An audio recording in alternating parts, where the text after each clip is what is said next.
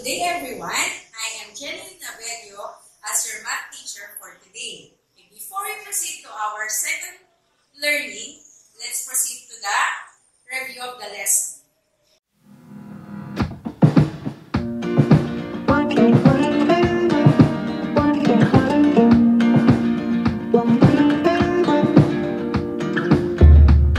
Today, we're going to continue how to factor out polynomials completely under learning task number 2. Let's proceed to your example. The given is x squared plus 3x minus 18.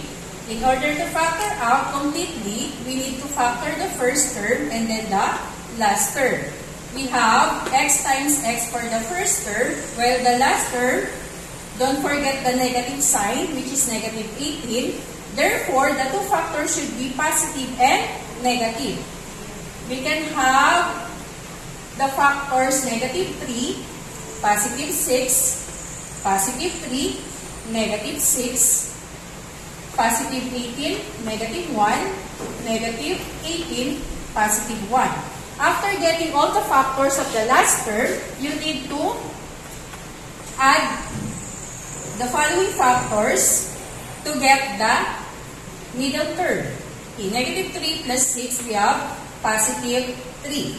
Therefore, this will be the factors of the last term since the sum is positive 3.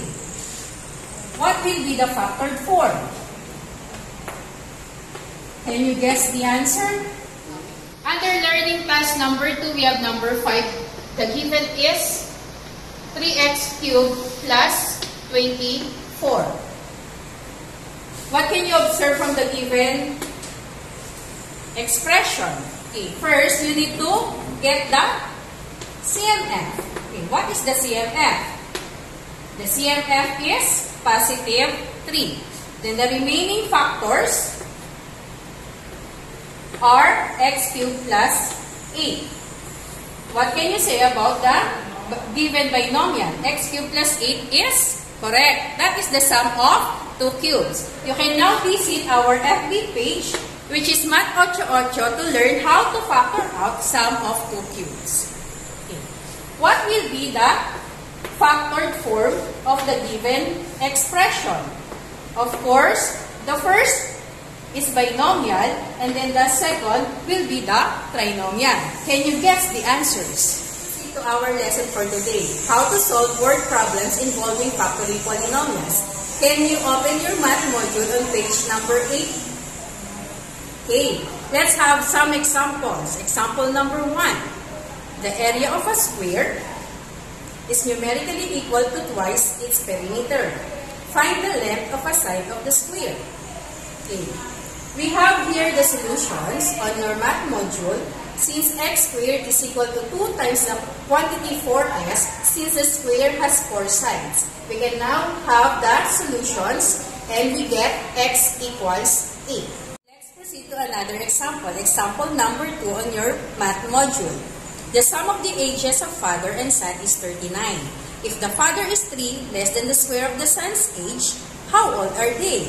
Okay, let's proceed to the solution. Let x be the son's age, while x squared minus 3 is the father's age. Okay, why is it x squared minus 3? Since the father is 3 less than the square of the son's age. We have here the solution. Then we get x equals negative 7 and x equals 6. There is no negative age. That's why we have x equals 6 as the son's age. What will be the father's age? From the given expression, x squared minus 3, we have 6 squared minus 3 equals 36 minus 3. 33 is the age of the father. And that is the end of our lesson for today. For your learning task for today, you need to answer page number 8 on your math module, learning task number 3. And then for your worksheets, you need to answer learning task number 3, factoring match, and learning task number 4, factor bingo game. Happy learning!